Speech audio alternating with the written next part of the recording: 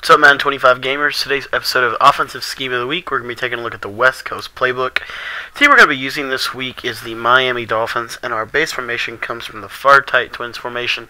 This formation, today we're going to break it down for you. We're going to be coming out in the play slot corner, but the audibles we're going to set in our custom audibles section in our custom playbook. We have the slant hook, curls, the quick toss, and the halfback pitch. Alright guys, let's hop into this formation here. Far tight twins, the base play, what makes everything tick in this offense. This is our favorite formation in Madden 25 just because of it's always been my favorite formation, but even more so this year just because of the way that the game allows you to run the ball a little bit more. So one of the most popular defenses in Madden 25 is the sugar defense. And so we're going to come out in a basic two-man under here from this formation. And a lot of times in slot corner, we're going to be able to hit this running back to the flats really quick. That's our first read against zone and man. Typically, we like to just throw that just to get them to establish that route. We like to hit the flats. Our second read is going to be Brian Hartline coming across the middle of the field. Now, against zone, as you see here, this is a really good read. It's sometimes good against man. It's sometimes not. So here we'll look at against a two-man under, and you see the two-man under. This time the two-man under stays with it, and you could lob it, and it kind of will sometimes work, but not always. But you'll see here in a moment when I go to, if I run through it a couple times, you'll see eventually you could obviously playmaker it backwards, but that may take a little bit too much time that we don't have in this game to be frank, the nickel strong when facing the defense. But you see right there that separation. That it will sometimes happen just because of the way that the formation is aligned. Now, we'll get back to the drag in just a moment in one of our other plays. Our third read is going to be the corner route. You're going to see that was a purple zone over there, and it was not able to stop it. Guys, to be honest, the corner routes this year, if you pass lead, just pass lead against the zone, whichever way you want to throw it. Here we pass lead down, and you see it's effective. Against the cover 3, we'll take a look at the cover 3 here, just a standard flat zone. You'll see we're able to just pass lead to the outside, and it'll get open. And then against the standard cover 2, here, you'll see we're going to pass lead it to the left again. So just a lot of different pass leads on those corner routes. Get used to that. That's the way they work this year. But if you can master the trajectories, they're almost always open. And you see definitely here against man, really good pressure there by Corey Redding coming off that edge, which is using our four-down lineman defense. We're going to be going over with the Colts in a couple weeks. But there you see the separation against man. All right, so then the fourth and final read on this play. Well, the fourth read on this play is the tight end here. Pass lead down to the inside is very effective against man coverage. A lot of people don't really throw in routes this year. In my opinion, they're very effective, a lot more effective than they have been in the past at beating man. As far as cover 3 goes, just pass lead him down, and it'll work almost like a drag route if they use it or everything else. Same thing in cover 2. Cover 2 here, you'll see you can just go right over the middle, and it's just a really effective route that you can use. Next thing I want to look at is a basic look at a sugar D. A lot of sugar defenses will shift their linebackers to the left and spread their line. This opens up a weakness on the left side of the field, and we exploit that by using our quick toss audible. And as you see, it's just a little quick pitch to the outside, and of course, Laron Landry makes an incredible play. But the idea here is to just get out wide with that quick toss, and we can use motion to make the run a little more effective. Landry's just blowing me up right here. Let's see if we can get something. We'll see if we can get something out of this, because this normally is a pretty good read here against this formation. Is to just run that quick toss. There you see, and quick toss is just something to it's a natty play. It can either go, typically it'll go for 2-3 yards, but sometimes it'll break for like 30. So that's why we like to use it. If they're not honoring the right side of the field, we obviously like to use the quick pitch. It's just a power O. Basically is what we're going to be trying to do, and you don't want to cut this run up. This run is a run where you want to literally just run it like a power sweep. You're just going to run super wide and then go up, and you'll find yourself breaking.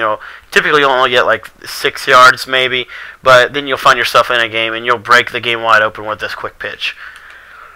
All right, next play I want to take a look at is the curls. What we like to do with this play is we like to take.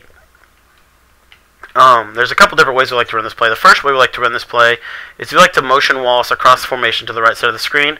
If no one follows him, we like to just snap him once he gets to the numbers and throw the ball. And as you see, it's just a nice little quick pass to the outside. Now there's a situation where that could be covered, something like this, maybe a cover 2, and if they run the cover 2 properly, what will happen here is Wallace will not be, it won't be a good look here, but we could still kind of fit it in, honestly. You see that little, it's almost like it doesn't get covered, and haven't spent enough time with it to really expand on it, but I wanted to give it away to you guys today. A little smoke route, and then the cool part is that little underneath running back route is very effective against cover 4, cover 6, stuff like that. That has purple routes to the outside. If they do have flat routes, then you're going to be able to hit the curl. So it's just basically just a simple read. Really nothing too complicated here. So see here, now you can hit the curl, and it's a 3-man read really. And then the only other thing that would happen, the only other situation where you would even need this route is if they were in some kind of crazy all-out man blitz, and then you just say, okay, well, I'll just lob over top of you and play a user catch game with Dustin Kettler. Okay, so that's curls. The first setup. The second setup, I like to put Wallace on a drag route. I like to motion him. Let me see if I can get. There we go. Okay, so what I'll do here is I'll put Wallace on a drag, and on the slant hook I like to motion Wallace out to the numbers. So I'll motion him out on a drag here. Snap, he'll get a snapback animation that will beat man-to-man and zone coverages. So I really like that about this play is they're going to have to use that route, or they'll just have to give us the underneath, and then play a chess match up and down the field with me. But you see here against man, the very effective separation that you get to Wallace, a little snapback animation. And if that's not open, the beauty of this play is if they're in just a 2-man under, watch the running back, or not the running back, but just the regular, whoops, I ran the wrong play there. I wonder it didn't work. Here we go, curl. So this route to X, he's going to be guarded by a corner, and it's just not a good matchup for Heartline because Heartline is a really big receiver. He can break open. And guys, also real quick, I like to put the fullback on a wheel route just to clear space for that drag route to come underneath. Here you'll see, with the fullback on the wheel route, it's a lot more easy to get Mike Wallace in the open field on the drag. So that's what I like to do with that play. And then finally, slant hook. This is one of the more popular plays in the Madden community as far as over the years. What we like to do with this play this year, though, is we like to put Miller on a streak. I like to put like to put the fullback on a streak and then the halfback on a wheel. And then we're just going to motion Wallace to the numbers and snap it. Typically, if they don't follow him out, we can just snap throw, play a snap throw game, just like on the curls. Same exact idea here. And the beauty of the Fartide Twins is all the snap throws, and I mean, we could be here for hours talking about all the different animations and snap throws you could do from this formation. It's very effective. I feel like I need to get back into it a little bit more. Haven't been running it much this year. And then against man, you would just wait for him to snap back and curl up. And then if you wanted to just we'll cycle you through the reads here. This is pretty simple stuff. But basically, against man, you're going to have the running back when he cuts upfield. See right there, that little separation. All wheel routes this year beat man, even though they told us that they were going to tone down wheel routes effectiveness. They have not. I think it beats man worse this year. But anyhow, and then you have this little spot route to Heartline. Obviously, I really like that since how big he is. And then finally, the beauty of this play again is you have I think you have 4 man beaters. I think in one here. But we really like that route to Keller against man coverage. Passing down to the inside works like a Y trail kind of situation. And then really the only reason we use Miller's route is against like if they have a really good maximum coverage zone play. This route, we have not called a streak to the halfback all game. So by using this streak out of this play, we now get a really good opportunity against like cover 3, cover 6s, stuff like that. And with a guy like Miller in the backfield, he'll make that play for us 9 times out of 10. So that's the Fartide Twins formation, guys. Be sure to mix in these quick tosses, these little natty runs.